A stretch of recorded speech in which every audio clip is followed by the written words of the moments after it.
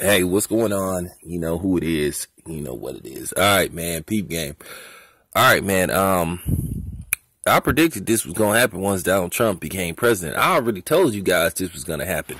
And now you guys are starting to see this. You know, quite a few people warned y'all that this was going to happen. You know, Superboy warned you. You know, O'Shea Ali warned you. Quite a few people warned you. LBZ warned you. You know, it was quite a few people that warned you and told you when Donald Trump was elected president that these white motherfuckers was going to try black people and they was going to blatantly show how they felt about black people. The reason why white people getting bold because they feel like, well, I got a coon I can hide in front of who going to protect me and who going to defend me no matter what. Well, you know what? Guess what? This 2018, if we have to go through a house nigga to get to you, then, well, you know, so be it. You know, but real talk. Look at all the incidents that did happen from colleges to just social media.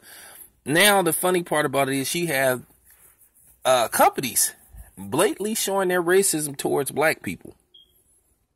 Okay.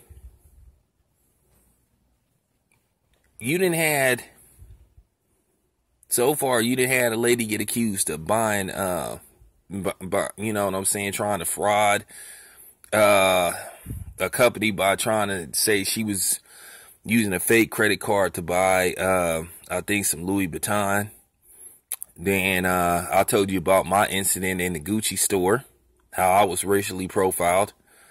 Then you had the incident with Deontay Wilder's pregnant girlfriend. Okay, you had the Jerry Rice highly offensive Popeye's chicken commercial. You had the Dove soap commercial. Okay. Now you didn't had this latest incident with H&W, which, by the way, I don't shop at that store. I'll walk right past it. Okay.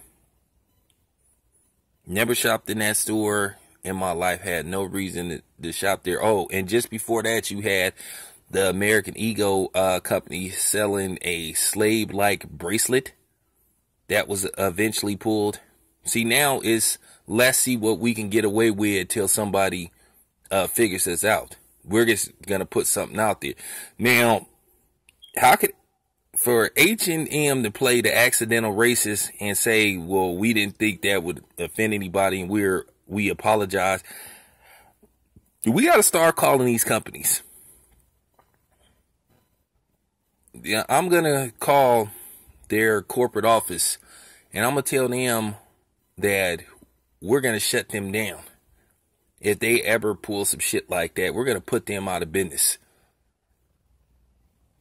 And then the funny thing is, you always get these white motherfuckers that come trying to tell you, oh, they didn't think something like that was racist. Well, who gives a fuck what you think? Stay out of our fucking business, whites and non-black.